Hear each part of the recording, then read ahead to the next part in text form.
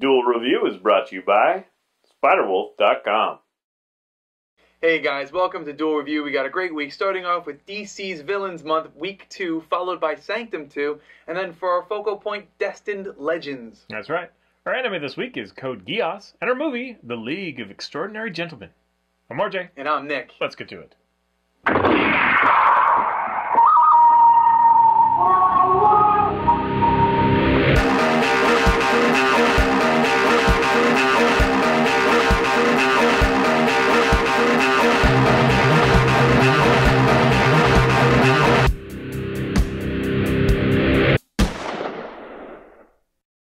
Hey everybody, today is the 16th, and we're taking a look at Week 2 of DC's Villains Month. That's right, 13 all-new comics with the holographic covers featuring the DC villains. I'm sorry? Which I was lucky enough to have. Yes, yes. Oh, by the way, I signed up a long time ago. Someone says that if you do the wall, that you should definitely videotape it and show everyone your wall of yeah, covers. Unfortunately, it'll probably be a little while, because I'm hoping they do Heroes too. Yeah, I'm hoping so too. Yeah. So the 13 this week are Harley Quinn, obviously. I believe Solomon Grundy comes next in the pile that I have. Lobo, right? Did you see that? Okay. So then you have Lobo, Zod. I don't know if I did this in the right order. So Zod, Black Manta.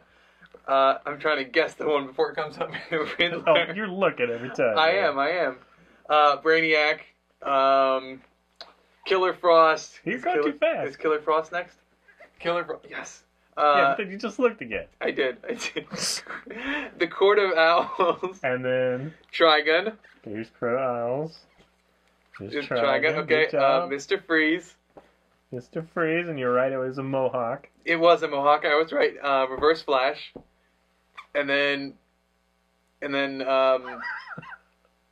because I have my computer screen there too, so I'm trying not to look at that. Who am I missing? Crap. Mongol. Yes. Mongol. Pretty good, not bad. Yeah. He was the last to read these, so he's trying to remember the order he read them. Yeah. I was putting them down in the right order. I was just trying to remember. So yeah, those are our 13, and all of them are obviously self-contained, like they were last week. Some of them do branch over, like Harley Quinn will be continued in Suicide Squad for the later ones, and again, as I mentioned last time, she's gonna have her own book. Right. That's kind of cool. And one of the other ones is going to roll over into Forever Evil. I think that was Black Manta that's going to roll over into Forever Evil. So which ones did you like? Well, yeah, they continued. They're both kind of. It's kind of like that hit and miss thing for me. Some of them I was like meh, and some of them I was like yeah, right, okay.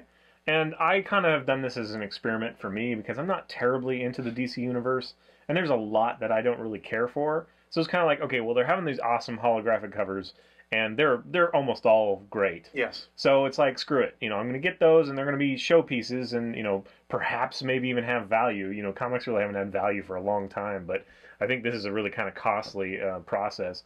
Since they're not charging an arm and a leg for them, this could be... Anyway. And I'm going to get an experience from each of these characters and kind of get a flavor, and hopefully they'll do enough job, good enough job that I'm interested in some of these characters. And I have to say that I am in some of them. So, job well done, really. But again, it's a hit and miss. And I also, it's interesting to me how DC has these overall themes that I never really picked up on. Most of their villains are kind of good guys that have just kind of given up or gotten so far into their own head. I mean, I don't know.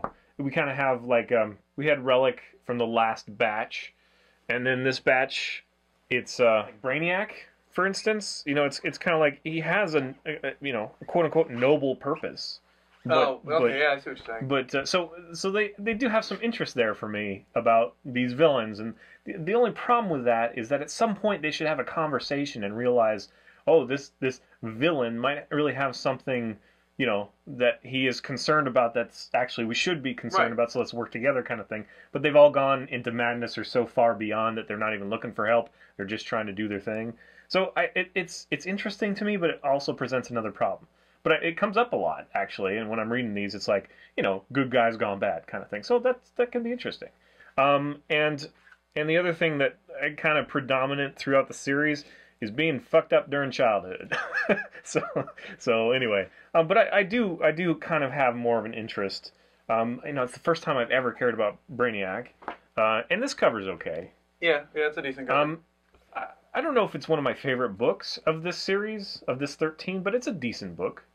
What about you? What do you think of Brainiac? Brainiac was okay. I kind of it was a little convoluted as far as storytelling goes because especially in this series I noticed where they skip back and forth through time. So like they're in the past, they're in the present, they're in the That's past, true. they're in the present. And Brainiac did that, but it was I don't know. It was just it could have been better. I think Harley Quinn was a fairly overall disappointment to me.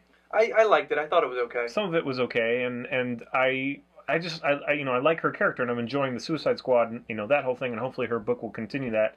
But this kind of doesn't really what I liked me that much. What I liked about it was the cover is a little bit lackluster too. They could have done so much cooler stuff, but it's good. With the New 52, they're definitely taking liberties as far as origins go, and while hers is kind of where it used to be. This one. Which one's that? Solomon Grundy. Oh, that's Earth 2 Solomon Grundy, though, so that's kind of different. Yeah, well, I didn't really like this book. What I was going to say with Harley Quinn, though, is they take a slight variation as far as her origin, and it worked out, in my opinion, it worked out. It just, unfortunately, the book in its entirety wasn't that compelling, unfortunately. So I know you love the Animal Man and the whole rot thing or whatever, so did you like Solomon Grundy? I did like Solomon Grundy. It's not one of my favorite ones out of the series, but I did like it enough, and I have been interested in Earth 2. I have been reading those. So those are interesting to me, and that Solomon Grundy specifically is interesting. But yeah, one of them that I had an unexpected bit was Lobo. Yeah, I rated Lobo as one of my favorites. Yeah, I kind of enjoy that one.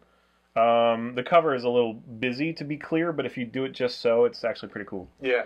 So we're trying to give you kind of cover and then the story separately. Right. Zod one, I liked it. I thought it was pretty good. I guess I've never liked Zod more, but I don't really care for that character. I thought it was interesting, and I like that cover as well. This one is the best cover of this group, I think. Black Manta. Followed closely by the Reverse Flash or whatever. I loved the Reverse Flash. But I also cover. like this book, so yes. I enjoyed the Black Manta, and I'm gonna be excited to see what happens with him with Forever Evil, and then also he's joining the Suicide Squad, I believe, if he's not already there. I'm a little behind on Suicide Squad, waiting for the trade. Anyway, so I really enjoy this one. Again, it's like the best cover here. It's awesome. You can even see it through. Oh yeah, you that's can. Pretty cool. The blood's flying out at you. This one was okay, and it seems that they're trying to make sense of the year zero and the annual that we saw. Because I didn't really enjoy the first annual. The second annual's come out, and it's kind of making it okay. But I'm not sure I like this, but it's fun in the same way. I mean, I don't know. The riddles are cool. I figured out all of them except for the one that you could never figure out. So that was kind of fun. It reminded me of when I was a kid. I didn't get the electricity one. So anyway, it's interesting. It's just these are all one shots. So unless they're really well done and really kind of tight, it's just kind of like, okay, well, that'll be on my wall. Yeah. I'll probably never read it again. But this one's kind of cool. The cover, Killer Frost. I love the cover. It's a great cover, decent cover. Yeah. The story is okay. I liked it. In fact, one of the things that I brought up to you, it's an origin. This one's an origin. It is an origin. When I was looking at the Killer Frost cover, I noticed that since Injustice came out, which is the Mortal Kombat inspired game from NetherRealm Studios, when that came out, I really got into Killer Frost, and I wanted to know more about her, and I ended up really liking her. So this comic actually made me feel better. In fact, I really liked her relationship with Firestorm, which is only touched upon in this. But that was interesting. Yeah, that one's a little... I don't know how I feel about that because there wasn't much of it. Right. But anyway, but it's a decent book. This one, to me, is one of the worst covers because it's just flat. Right. But I really like the story. Really? Yeah. I rated that as like my least favorite because story. it's got this cool noir flavor and it takes its time, and I enjoy that. And I also think that it was warranted because we need to have more of the Night Owls. I mean, we're having Talon come out, a new book come out, but... The whole thing with Batman, Court of Owls, we didn't get a whole lot of context, and so this provides a little bit, and I enjoy it. So I'm sad to hear that you didn't enjoy it. It kind of was. It's a cool book. I think it's like I say, it's noir-y and detective-y, and to me it kind of went nowhere, and it was just a preface into what is it the introduction of the first Talon or whatever. Okay. Talon. Trigun, it's a okay cover. It's not anything special. I kind of like this one. Yeah? Yeah. Okay. I kind of did. I liked it too. I wouldn't rate it as one of my favorites, but I liked it. The whole sucking up of evil thing. Yeah, I thought it was compelling. So, and it's also kind of like that weird perverted take on, kind of Christian mythos or whatever. And so I enjoy that. So that was cool. Which you also saw some Christian mythos in, well, maybe mythos, but in Brainiacs with the plaguing locust thing that they were talking about. Well, that's just a nod to that sort of thing, but that's not solely Christian, that's for sure. Mr. Freeze, I enjoy the cover okay, but as you brought up, it's not really a pose that we would see from him. Yeah, he's not really. He's got such a reserved demeanor, but he does lose it every once in a while. Yeah. So whatever. It's actually pretty cool. I like up here especially. It's just I don't know. I like the depth there. This one's okay. Again, year zero, definitely. Or I'm sorry, the annual ties to the annual, right? And it kind of elaborates on that. And I'm getting better with the whole spoiler alert. Getting better with the whole Nora is a lie kind of thing that we were kind of irritated by from the annual. Yeah, it's definitely an interesting take on Mr. Freeze, because the ones that we grew up with he was just so, I have to save Nora, I have to do whatever I can, and that's the only thing that ever matters, period. Now he's just nuts. So you kind of have to warm up to it. More. You have to warm up to it with Mr. Freeze. This one is probably the second best cover. I love that cover. Yeah, it's a cool cover. And I like that they kind of added more to it with the whole metal thing. Yeah. And I'm not going to spoil it. It's a fun read. I really hate this character usually, but this one's kind of like, okay. Yeah, and it has nothing to do with the Flash, really. So and it's a different kind of Reverse Flash. It's not the one that we know. So. Yeah, and it's kind of a little lame the way it happens, but they also do this fun thing with the artwork and make it, feel like yesteryear a little bit. Yeah. So that's kind of fun.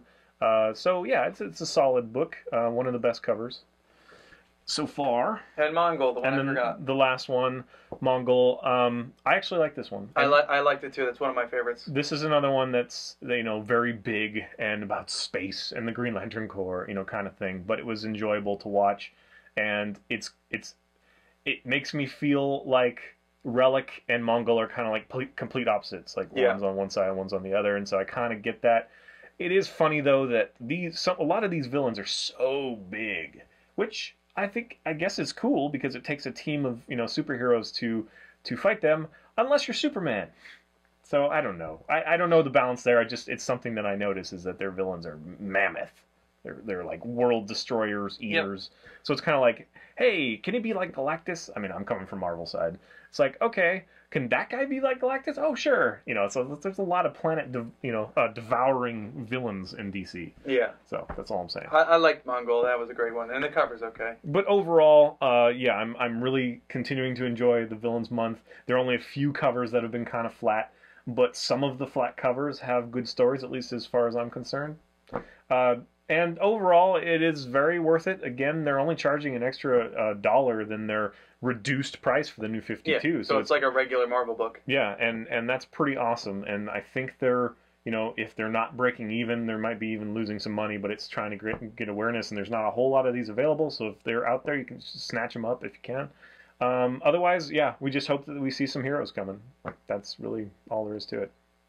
Alright guys, thanks for watching. Please subscribe to our YouTube channel and follow our great playlists. Game Lab's been a lot of fun. Yes, it has, and please leave comments. We love comments, and you can help support us by buying our wares at spiderwolf.com. That's right. T-shirts, a card game, art print, short stories, and more. And if you're on Facebook, so are we. So find us and friend us, and if I'm online, I will chat with you all day. And we're both blogging. You can find me, fisk37.tumblr.com. I'm blogging as characters and releasing updates to the world I've created for 10 plus years. Take a look if you like it, share it, support me that way. And mine is nicholasbach.tumblr.com, where I have short stories and poetry. So if you're interested, check that out. Alright guys, see you next week.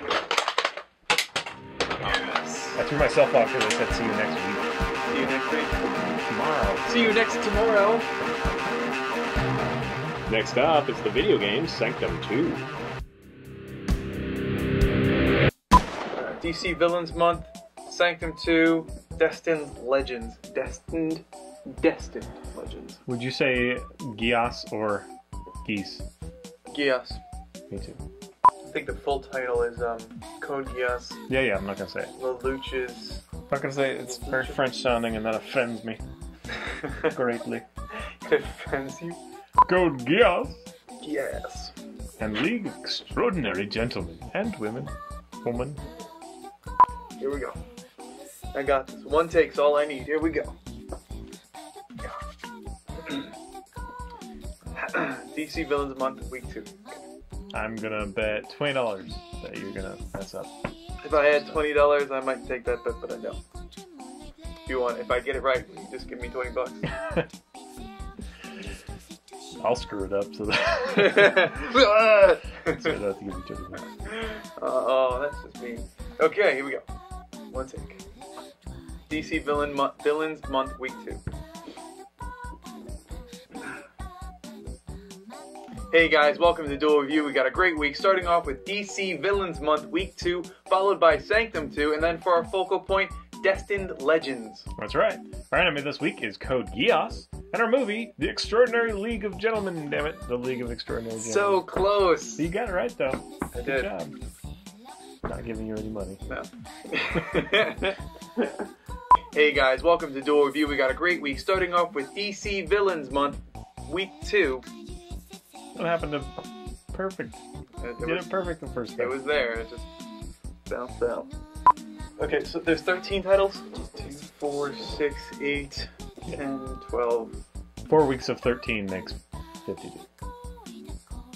Yeah, that makes sense.